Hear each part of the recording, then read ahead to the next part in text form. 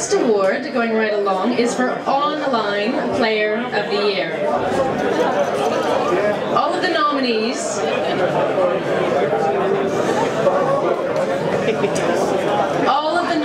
in this category have picked up huge winnings in the biggest tournaments and the highest stakes cash games online as well. These are the players that are proving that live poker isn't the only way to be making big money at the tables. And here to present the award is EPT legend, Johnny Lodden.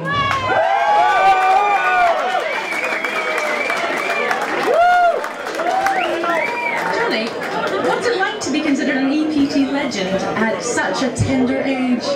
I'm not EPT legend. Well, I don't know. You've had quite a few cashes in the EPT as well, and a final table recently. Yeah, it's just depending on luck. So I've been lucky. I think you're being modest as well. Now, being an online pro, we know, is a very difficult thing.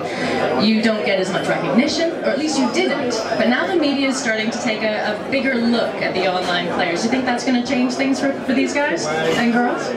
Yeah, for those guys maybe. Unfortunately for my case, it's going down afterwards. But hopefully my live game is going better, so hopefully I get a known for that.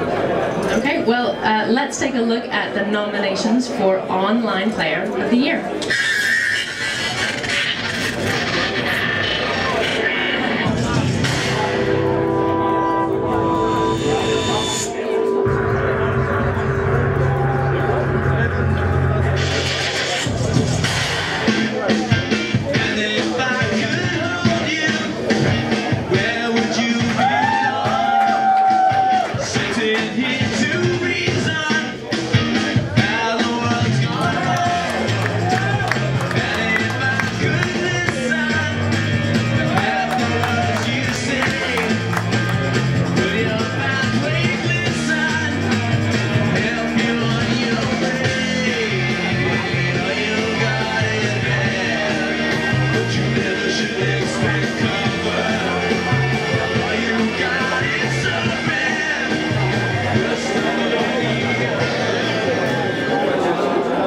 The winner is Ilaris Amir.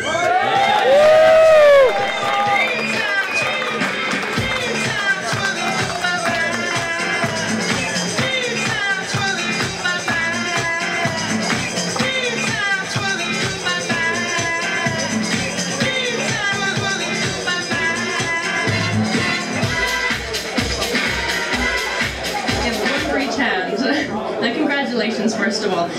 Being an online player, what do you think it is about your game that's put you here right now winning this award, as well as all of the money that you've won online?